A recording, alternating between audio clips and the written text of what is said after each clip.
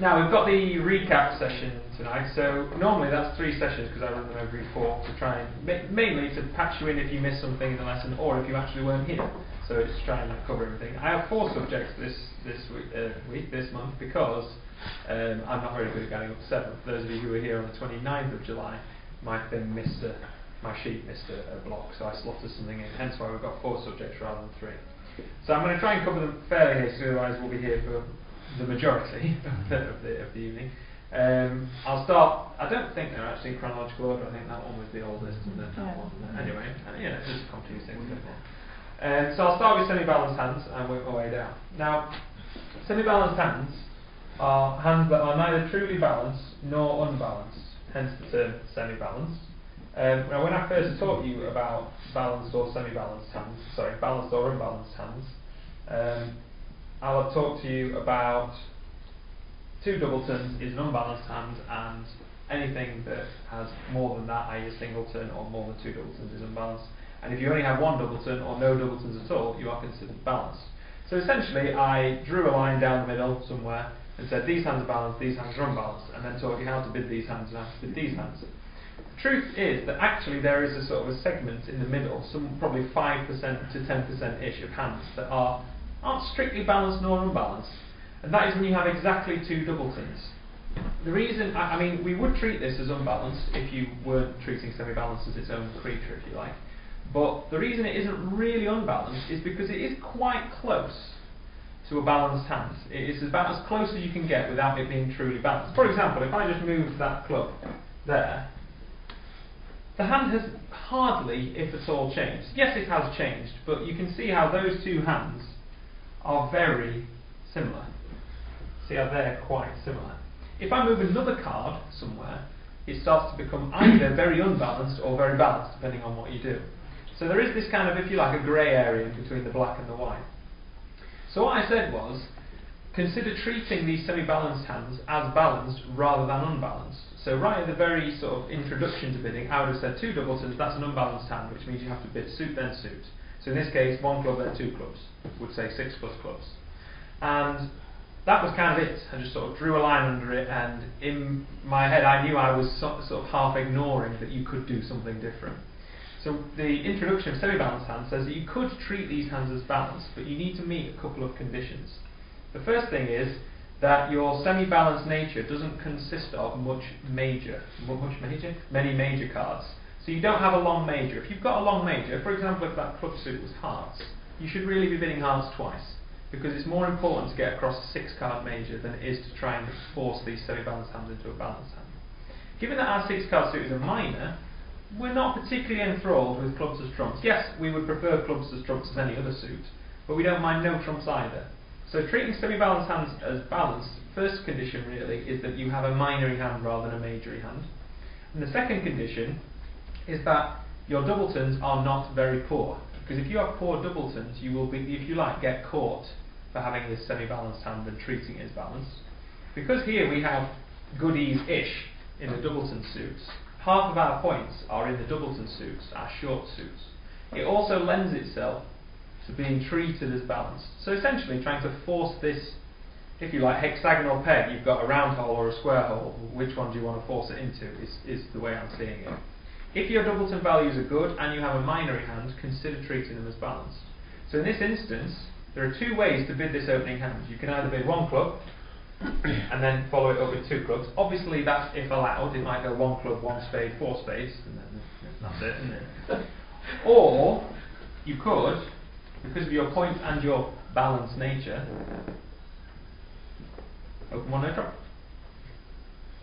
That is not strictly speaking the truth, but it has advantages on opening 1 club, 2 clubs. Opening 1 club then rebidding 2 clubs is very clubby, and your hand isn't all about clubs. And also, if you end up in 2 clubs, 1 no trump probably would have been a better contract. I can't promise that, but probably. Because your points are fairly evenly split, 1 no trump will score better. Tying into what I'll talk about shortly, match point repairs, no trump scores better than clubs and diamonds. So if you can manage to manifest the contract in a safe-ish manner in no trumps, it often scores you better than being in a minor. That's why you need a minory hand. If I sort of modify them a little bit, and make it minory but in a slightly different way. Let's swap the queen and king and give us some length but in a different sort of manifestation. Now our hand is still minory, but we now are two suited rather than single suited. I'm now even more incentivized to open this one no trump rather than opening one club. The reason for that is your rebid is quite awkward with 5 clubs, 4 diamonds, because you open the club, they often bid 1 heart or 1 spade. Then your rebid is 2 diamonds, which is actually going past 2 of your original suit, and often you will end up in a high-ish level minor contract, when really 1 no trump would have been just fine.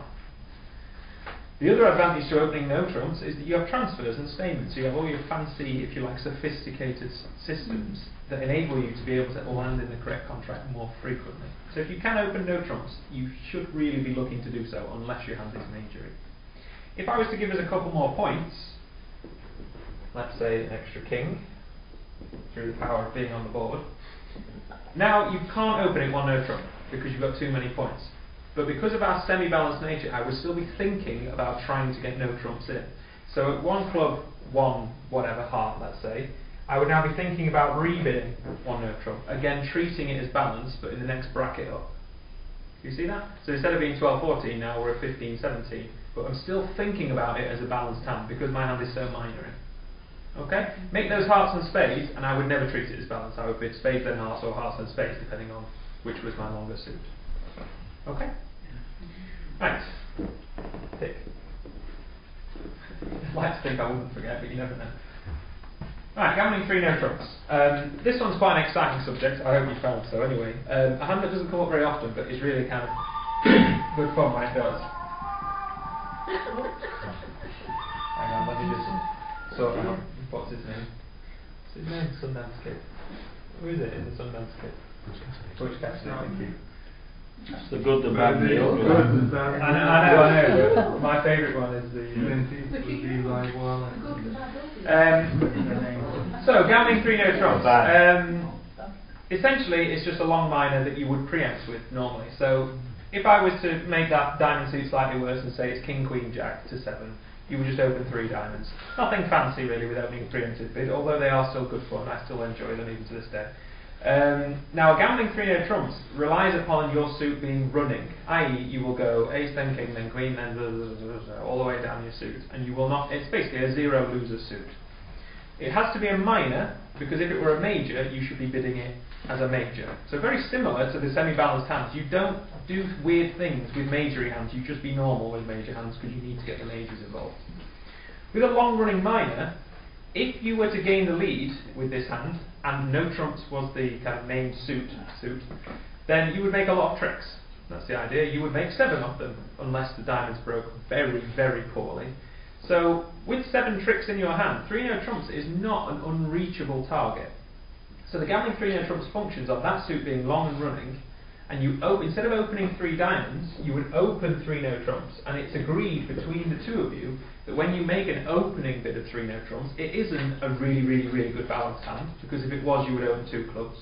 Instead, it's this gambling style bid, where you've got a long running minor and nothing else, basically.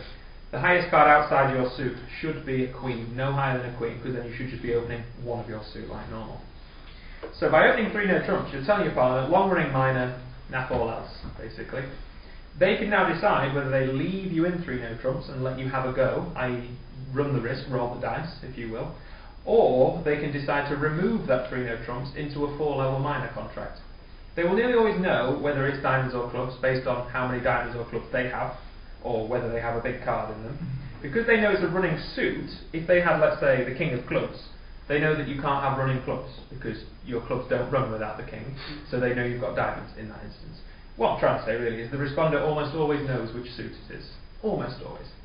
If you're unsure, you bid 4 clubs and they bid 4 diamonds if it's diamonds anyway, so that's fine. So if the responder wants to remove, they just bid 4 of a minor. If they want to let you have a go at 3 no trumps, they pass.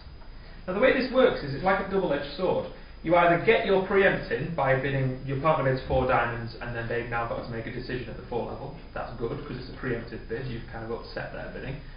Or your partner thinks, actually I've got sort of 12, 13 points, I'll let them have a go at that 3 no trumps because I don't think they're going to take us off because of my partner's long running suit. So an example of a hand like that is where you've got little bits here, there and everywhere. Obviously not in the long running suit though, because you can't have anything there. Aces. Aces are really good because you manage to gain the lead very quickly. I don't know. Jack 10 to 4, 8. I've got that's probably about. Spades are a bit dodgy, but yeah, it'll be alright. Hang on, I've got enough cards. I keep suffering from this curse. having 12 card hands. So, partner opens 3 no trumps, he's passes, let's say. You've actually got a decent-ish holding in each of the suits. You don't think the opponents are really going to harm you greatly in any of the suits. A spade lead may well cause the defence to be able to take some tricks. And it might be the 3 no trumps is going off, especially if the ace queen of hearts is here. That would be quite bad if they managed to somehow communicate between the two of them to lead a heart through and come back and so on and so forth. But should your side gain the lead, you would think 9 tricks on top is fairly routine. Your partner's 7 diamonds and your 2 black aces. That seems fairly realistic. Because you can rely on them to have running diamonds, emphasis on the word running, no ace king to 5 or anything dodgy like that. You need ace king, queen, jack, asterisk if you don't have the jack, feel like it's up to you. And that's about it. So your partner thinks, well, they've got 7 tricks, I've got 2. 3 no trumps is actually a realistic contract because of the kind of solid suit. Here you've got 14 points opposite. No, that's not very good. That's a normal 3 no trumps. Let's say that way.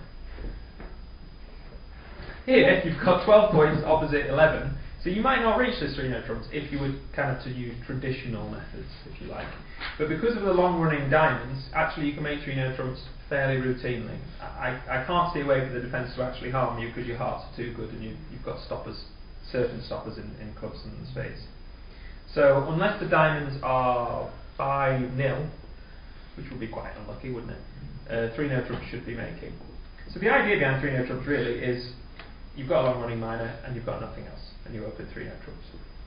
There is another option. I'll move the king of hearts up. If you have something outside of your suit, you can make a gambling 3 no trumps bid, but on your second round of bidding instead of your first. So you open one of your suit like normal, your partner responds, I hope, like normal, and then you jump to 3 no trumps as your second bid rather than your primary bid. This can't be a strong balanced hand, because if it was a strong balanced hand, it would either be 1 no trump, which is 15 to 17, or 2 no trumps, which is 18 or 19. And if it was higher than 18, 19, it would be 20, in which case you would have already opened 2 no trumps. So this doesn't actually exist as a strong balanced hand. Hence, you can use it as a gambling 3 no trumps as well. All I've done really is you go, oh, I've got a gambling 3 no trumps. Oh no, I've got a card outside. It's a strange thing to not want a card outside, but you can still do the gambling 3 no trumps thing. You must open the bidding normally first to let your partner know you don't have nothing outside of your suit. These are more infrequent because it means that you have that suit and something outside, and you get to be in the bidding, because it might go 1 diamond, 1 spade, pass, 3 spades, dead. So these are less frequent, but you can still do it. If you do get that solid mind, you can still have a punt essentially at 3 no trumps. Okay. What if hearts had the 5 cards? If Say the ace was in hearts, then you've got a sort of. a spade problem. No, you've got a. They would bid 1 heart. Oh, I see, and then you miss the heart bit. Well, then what would you? I would still take. I said to your point there. You could take a flyer at 3N. There is obviously a spade issue here. Or the problem with sort of punting 3N now is that you might miss a heart bit, as you do have. I think I probably still would just take a flyer at 3N. It might be that your partner does also know what you're doing, so they might well remove, but they're in a bit of an awkward position. If they lead a spade, you need spades to be 4-4 basically. So it's not a great 3 no trumps. I would still take a flyer. It's sad because you missed a heart bid. You probably would take 4 hearts in this one. Yeah, most likely. There are downsides to it. Yeah. I think because these hands come up so infrequently, when I get one, I'm just going to do it. It works or it doesn't. Most of the time, it tends to be fairly good. Yeah. Okay. Defending these gambling 3 no trumps. Double is penalties. Bidding your own suit is a very good suit because you're bidding at the 4 level. You're always having to bid at the 4 level. That's why these bids are quite double-edged, really, because they're preemptive and also potentially making, depending on what's going on. And if you double them initially, it's penalties. If you pass and wait for them to run to whatever minor they do, and then you double, that's takeout. So if you want your partners to bid, bide your time. If you want to try and take them off because you've got 6 running tricks or something, double them. Be aware that whenever you double the opponents for penalties, you are sort of telling them that they're in a bad contract. But you are telling them, you're going, you have made the wrong decision. Now either you are wrong, in which case that's bad news, or you've told them that they're in a bad contract and they run, which is bad news as well. So penalty doubles, whilst they are good, you are alerting them to the problem that they've got. So just be aware that it might be correct just to sit there as like a shark underneath the water, if you will. Okay? Right. Now, there isn't much to be said on match point pairs, unless I do the whole diagram. For those of you who are here, you had like a big diagram of they got this score, they got this score, which would take me quite a considerable amount of time. So what I would say really, just to kind of a brief touch on match point pairs, if you think you're in a contract that most other people are in, it's all about who gets the best score. So for those of you who are here, you'll remember I did some match pointing where you kind of your absolute score of plus 400 gets converted into a rank. So they put all the scores in one order. You've got the best score, you've got the second best, you've got the joint third best, and you've got the worst or whatever. And then you get a point for where you finished in the rank. So if you get the best score, even if it's 10 points more than everyone else in the room, you get absolute top, which means you get 100% of the match points. So it's not about making your contract necessarily. Obviously making your contract is a good thing, because if you make your contract you get a plus score, which is obviously likely, over averages, to lead you to a good score. But if you're in 3 hearts and you can see 9 tricks, it means that everyone else who is in 3 hearts can also see 9 tricks. So making 9 tricks does not mean you will get a good score, because your score is going to be pitted against everyone else's in the room. So if you think you're in the same contract or a reasonable contract, i.e. you've not bid silly, you need to be trying to make more tricks than everyone else. Match pointed scoring is focusing more on the trick taking than it is on the bidding. Obviously bidding is relevant, because if you end up in the wrong contract, you're going to be in trouble, whatever you do. So when you're in a contract of, let's say, 1 no trump, and you've got 12 points and they've got 9, and you know that almost everybody will be in 1 no trump, it's all about the tricks you take. Take risks to try and get extra tricks. Don't think, oh, I hate 1 no trump, I've got 7 tricks, thank God I'll take my 7 tricks. Because everybody else in that 1 no trump will also have those 7 tricks. So you're actually not doing anything. If everyone's got 7 tricks and you make 7 tricks, you've not actually achieved anything at all if you think about it, because everyone else also had those 7. And those who were greedy with that diamond finesse or whatever and made 8, they've got a better score than you. It's about absolute rank, it's not about the absolute score. So you could get a bottom with 2,000 points, you could get a top with minus 50. So it's all about the absolute rank. So it's about thinking about what everyone else will be doing in the room rather than your thing. It's quite hard to do that, because when you look at it you go, oh God, I hate no trumps. Oh, I've just about scraped home in 3 no trumps. Oh, everyone else made 3 no trumps plus 3. What's happening? You've got to think about not just your hand, but everyone else playing the same hand. Alright? Now, 14 defence. This one, unsurprisingly, to do with defending.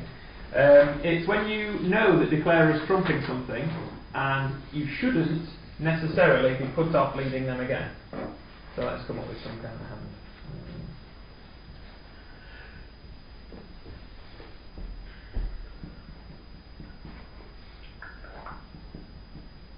I think it's going to be really good.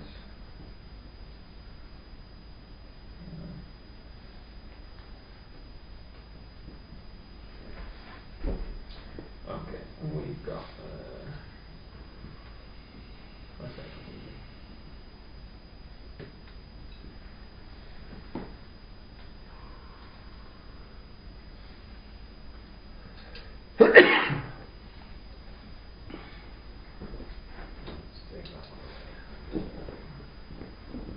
I've got that. I've got that syndrome again, but the other way now.